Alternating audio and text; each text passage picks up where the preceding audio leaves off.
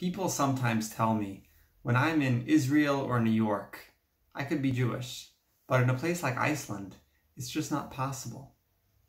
So this is a pretty old debate, and I'll tell you how it started. It was 3,300 years ago when the Jewish people were in the desert and they were about to conquer the land of Israel. They decided to send spies into what was then the land of Canaan to check out the land and to strategize. 40 days later, the spies returned, and surprisingly, they announced that the Canaanites were too strong and that it would be impossible for the Jews to win over them. But what were the spies thinking?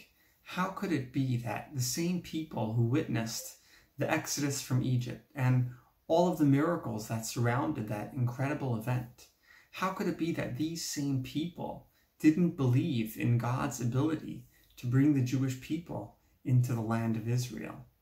These spies were very great people. They were the leaders of the Jewish people at the time. But they believed that Judaism could only survive in the desert. They believed that Judaism could only survive in a Jewish environment. They felt that as soon as they would go into the land of Israel, they would need to get regular jobs. They would need to live amongst other people. They would need to join society. And they felt that in that environment, it would be impossible to continue being Jewish.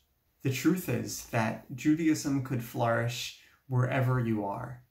Outside of a Jewish bubble, it requires more effort. But being Jewish is for every Jew, wherever you are. Ultimately, Judaism is about making a difference. And the greatest impact you could make is outside of the Jewish bubble. So you could be far from a large Jewish community. You could be far from friends or family.